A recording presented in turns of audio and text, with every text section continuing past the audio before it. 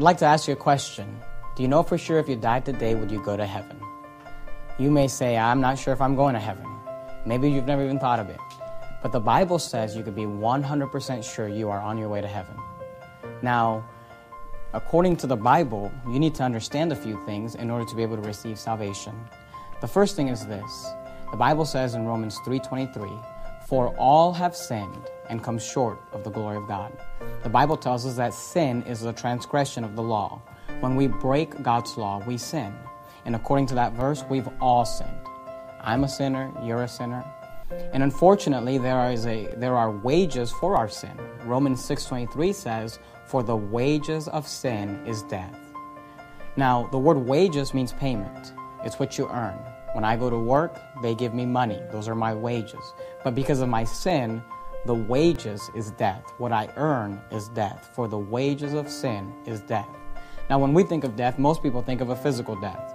But Revelation chapter number 20, verse 14 and 15 says, "And death and hell were cast into the lake of fire," a reference to hell. It says, "This is the second death. And whosoever was not found written in the book of life was cast into the lake of fire." Revelation 21:8 says, at the end of that list, he says this, "And all liars shall have their part in the lake which burneth with fire and brimstone," which is the second death. And the reason that God adds that sin of lying at the end of that list, he's trying to make a point. And the point is this: we're all sinners. Every human being has lied. And he's trying to say, there is none righteous. We've all sinned. We all deserve to go to hell. Now that's the bad news. I'm a sinner, you're a sinner, and we're all initially condemned to hell. But the gospel is the good tidings, or the good news. Romans 6:23 says, "For the wages of sin is death." We understand what that means now. But the second part of that verse says, "But the gift of God is eternal life through Jesus Christ our Lord." The Bible says that God has a gift he wants to give you, and that gift is eternal life. Now in Ephesians 2:8 and 9, the Bible says, "For by grace are ye saved through faith." The word grace means to get something you don't deserve. You didn't earn it, you didn't pay for it. "Are ye saved" is a reference to being saved from hell, because I don't want to go there. I'm sure you don't want to go there. Through faith means, the word faith means to believe. It says, "For by grace are you saved through faith," and that not of yourselves, has nothing to do with you. Here's why: it is the gift of God, not of works, lest any man should boast. A gift is not something you work for. A gift is something that's given to you. Someone else pays for it, but you don't pay for it. If I gave you a gift and asked you to give me money for it, that wouldn't be a gift. If I gave you a gift but asked you to do something for it, that wouldn't be a gift.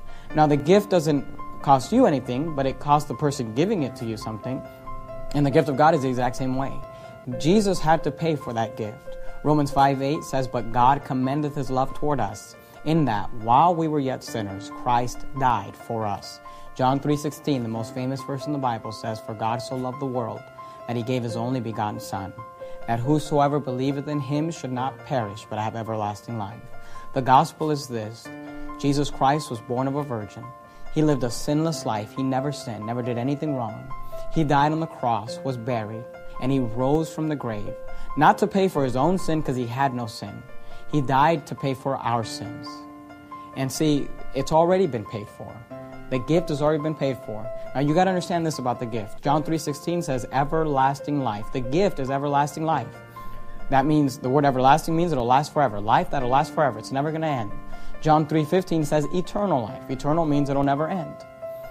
John 3:36 says everlasting life. Romans 6:23 says eternal life. All throughout the Bible you find this concept. Eternal life. Everlasting life. Life that will last forever. Life that will never end. According to John 3:36, you get it the moment you believe. "He that believeth on the Son hath everlasting life."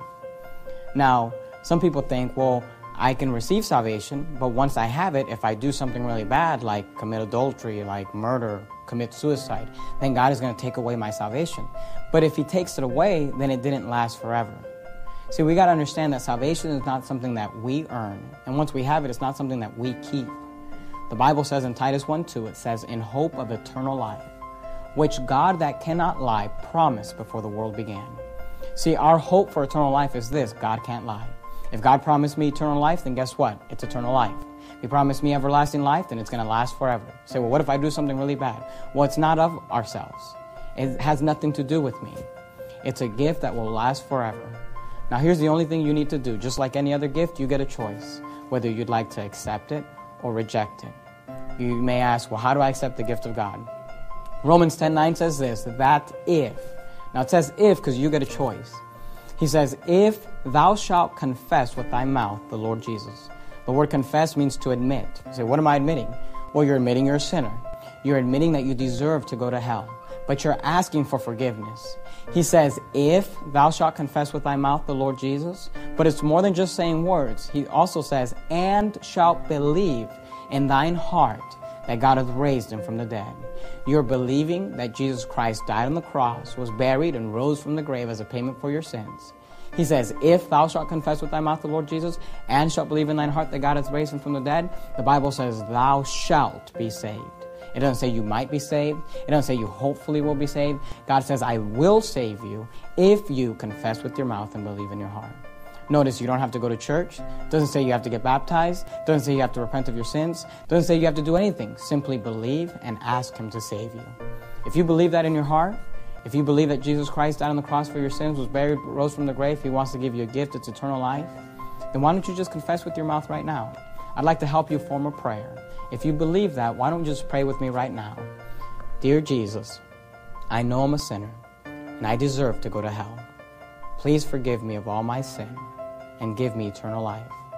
I'm not trusting in my works. I'm not trusting in my religion. I'm only trusting in you. Thank you for saving me. Amen. If you prayed that prayer and you believed in your heart, according to the Bible, you're now saved. You have eternal life. Congratulations.